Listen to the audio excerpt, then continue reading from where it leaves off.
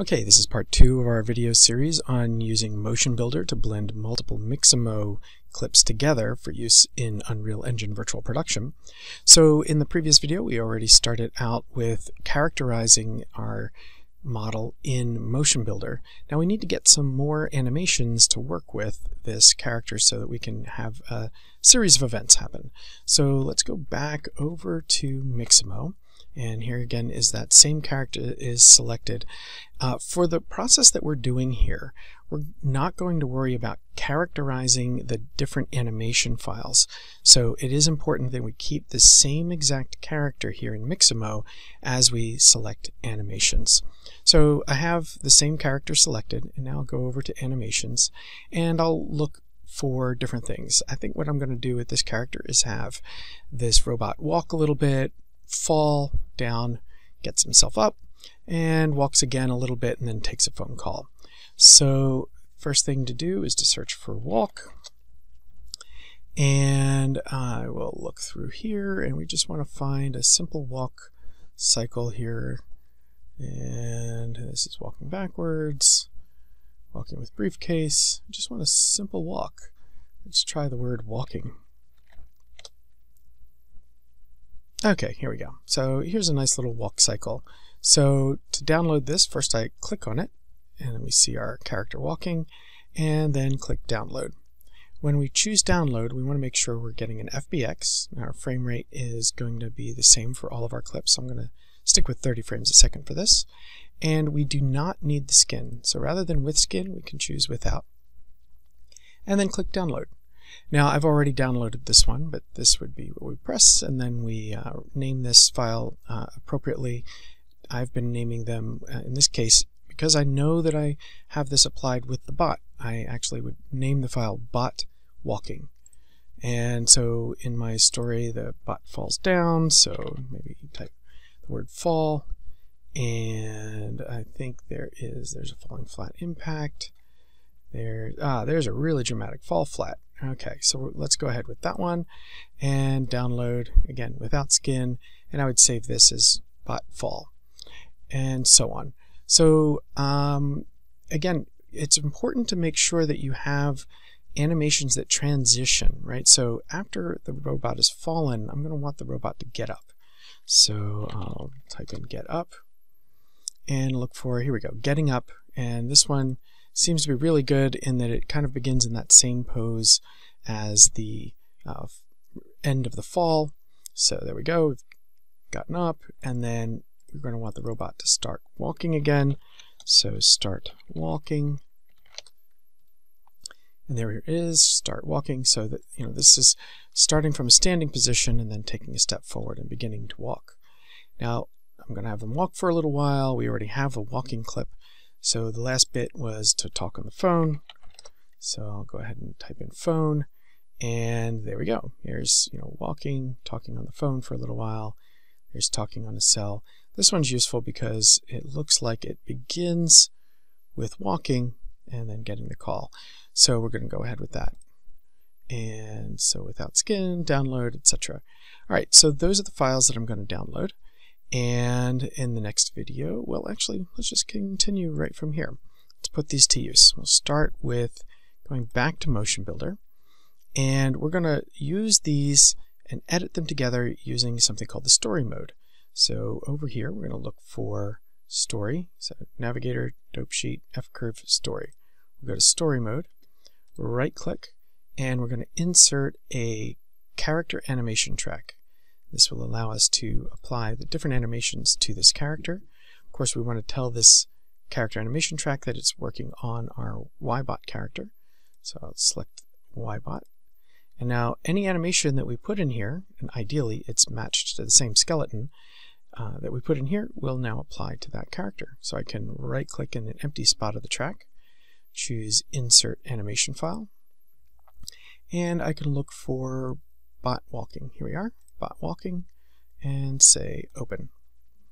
Alright, so you can see we're in a pose, and this pose is the beginning of the clip because right now our time setting has us at the space in the timeline that's before the start of this clip. So I can drag this on the timeline to snap that right there to 0, 0.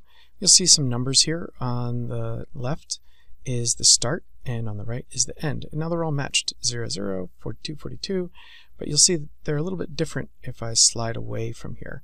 What's happening is that the top numbers are the frame values that this begins and ends on the timeline as a whole. So it starts at frame 43, ends at frame 85. On the bottom, this shows us the frame numbers of the clip itself. So the clip starts on its own internal frame 0, and it ends on its own internal frame 42. So let's snap this here, and I can scroll back, and if I hit play, it takes a few steps, and then it comes to a stop. So one of the really cool things we can do here is simply grab the right edge of this clip and drag it off to the right, and you see it's automatically adding additional copies of the same clip. And not only that, but it's offsetting these clips based on the movement inside the animation. So now if I hit play, he walks forward, and he continually walks forward rather than popping back to the beginning. Alright, so that's the initial basics. That's one clip. We're going to add a few more clips to this. Let's say that right about here, right here, we want them to fall. And so I will go ahead and put my shuttle here out beyond the end of this, and right click and insert an animation file, and we'll say bot fall flat, and open that, and just snap this to the beginning here and see how that works.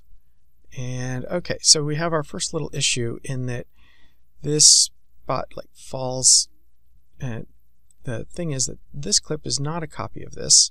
We brought it in clean, so it starts out at the center of our world.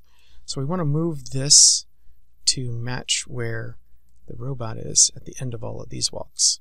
So what we're going to do is use a tool called match. It's right over here, match. It will move this clip to the position of this clip. And for that, we want to make sure we line up an appropriate body part, right? So in this case, the right foot is down on this robot.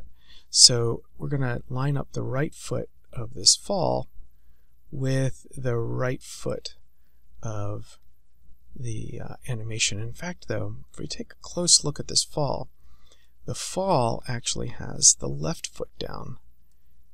So we're going to want to line up in a moment. That's the left foot. So we want to line this up physically with a left foot step. You can see we have kind of a walk about to happen here, and then there's this fall off the left foot.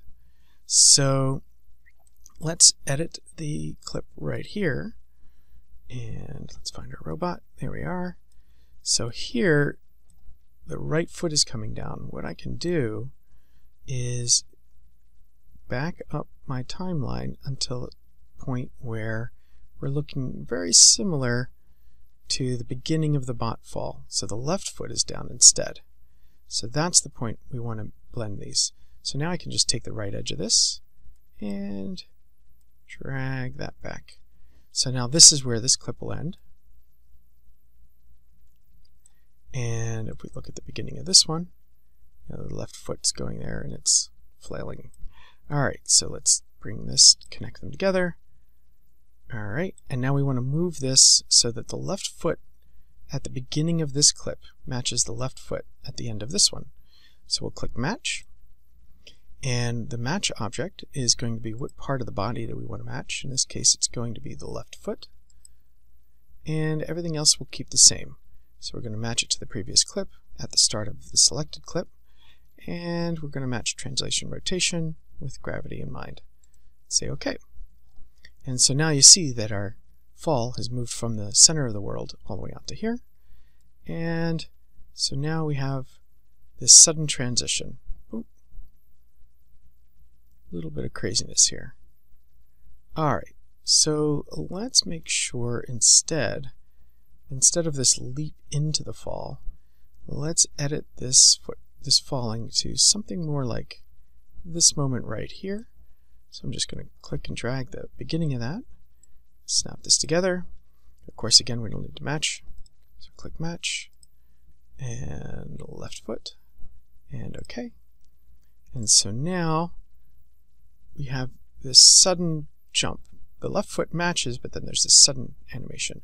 So this is where a really useful tool comes in. Let's zoom in on this moment. So click on the magnifying glass, drag to the right, move over here. What we're doing is zooming in on the timeline. So click and drag. There we are. And what we want to do is soften the blend between these.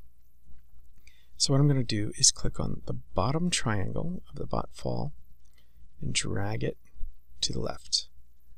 And now we have this crossfade between the two clips. So this is now much smoother. Still a little bit of a pop. So let's take the bottom right triangle from the walk and drag that into the fall. And so now you can envision this as a bit of a crossfade. This green line here is increasing influence of the fall. This is decreasing influence of the walk.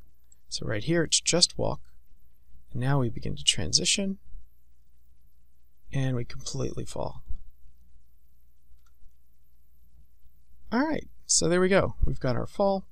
Let's just add one more clip for this video. I'll just click and drag to the left to zoom out a little bit, and right click, insert animation file. This robot wants to get up, so bot getting up, open, drag this here. Of course, this is not going to be in the right spot. Since the robot's laying completely flat right here, let's just match based on the hips. So I've got getting up selected, click on match, and choose hips. There we are. OK. And now, there we go. Nice, smooth getting up. These two clips were actually designed to match to one another. And our robot gets up, and we're all set. Now, one final step here before we leave is to make sure we have the begin and the end of the clip of the entire timeline matched to the length of all of these clips we have together here. If I zoom out, you can see we have a bunch of clips here, but the begin and the end of our full timeline is a much smaller area. So to match these up, we just right click on the timeline and choose frame, start, end, and this will automatically set the start and the end of our timeline to match all of these animations. So I'll go back to the beginning and hit play. We'll see our robot walking down the street, and then he falls. He's embarrassed about it. He gets up, and we're all set. Okay, so let's get the animation over to Unreal Engine in our next video. Till then, have fun.